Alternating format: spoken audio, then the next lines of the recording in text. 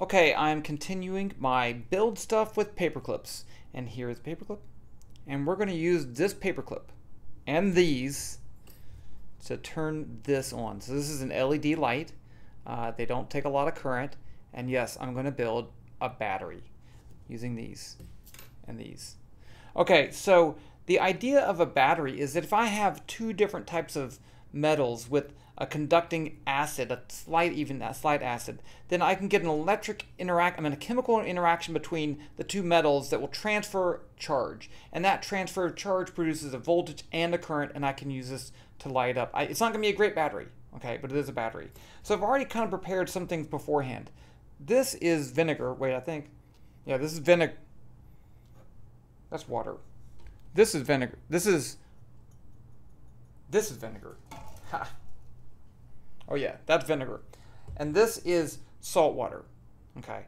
So what you want to do first is to get some salt water.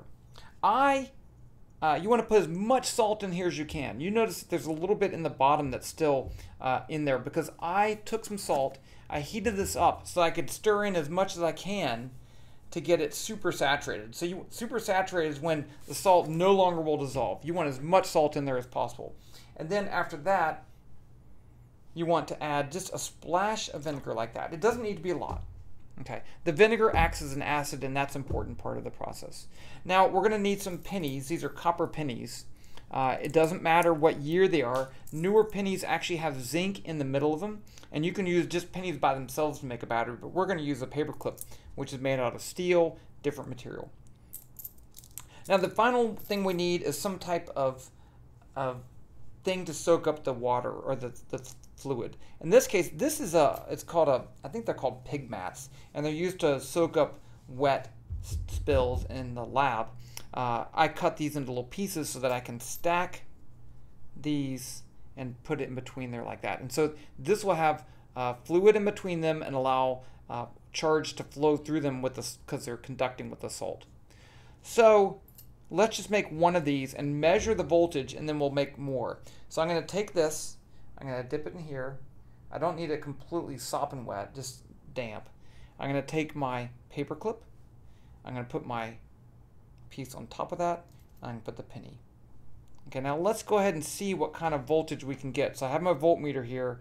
I'm going to put it on 1.5, and it's reading something anyway.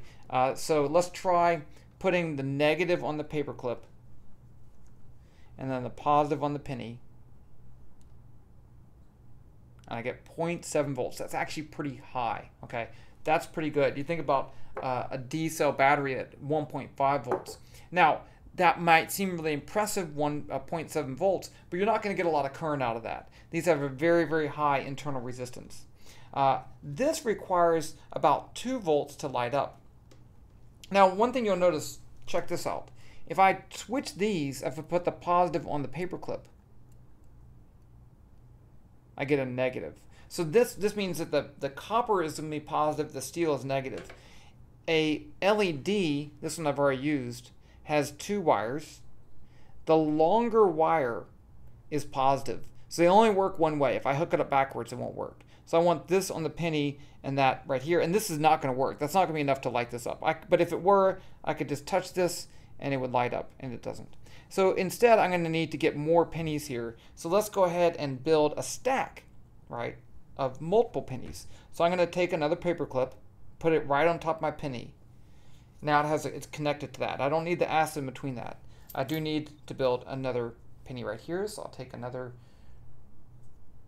piece and stack it right there with the penny. If you want, we can measure the voltage. I know you want to. I want to. And let's see what we get. Touch that. Can't touch it. 1.4. So I'm almost enough to do it, except that when I apply this, I'm going to draw a current that will reduce the voltage. So I'm actually going to, let's put 2 more. I almost spilled my salt water. So let's put this one right there, and then another soaky thing. This is the same idea as a lemon battery. Another penny. Let's do one more. And let's try to light it up. And if it doesn't, then we'll add another one in there. And then one more, that one didn't get all the way, but one more penny on top. And then in order to light this up, just so I can make it easier to see, I'm actually going to take some alligator clips, which I should have used a black one. Oh well. Okay, so remember this one is positive. So that's going to go in the penny. And this one is negative. So I'm going to take this one and I'm going to stick it on the bottom paper clip down here. Okay, so now when I touch the other wire, which I lost my wire. Here it is. Let's see if I touch this. I'm going to hold this up here. Let's touch this up here. Look at that. That lit up. Now it doesn't stay lit because again, the current is too high for that voltage, and I tumbled everything down. But it worked. I call that a success, even though I totally messed up everything. Okay, let's rebuild it real quick. Okay, penny, penny. Now don't put another thing in between those because you'll have a reverse voltage. You don't want to do that.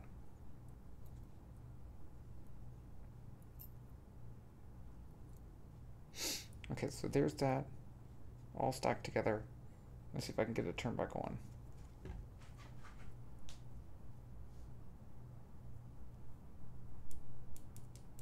Okay, well I got it before I counted the success. Lit up an LED using paper clips. There you go. Yes, you can try this at home, and you should.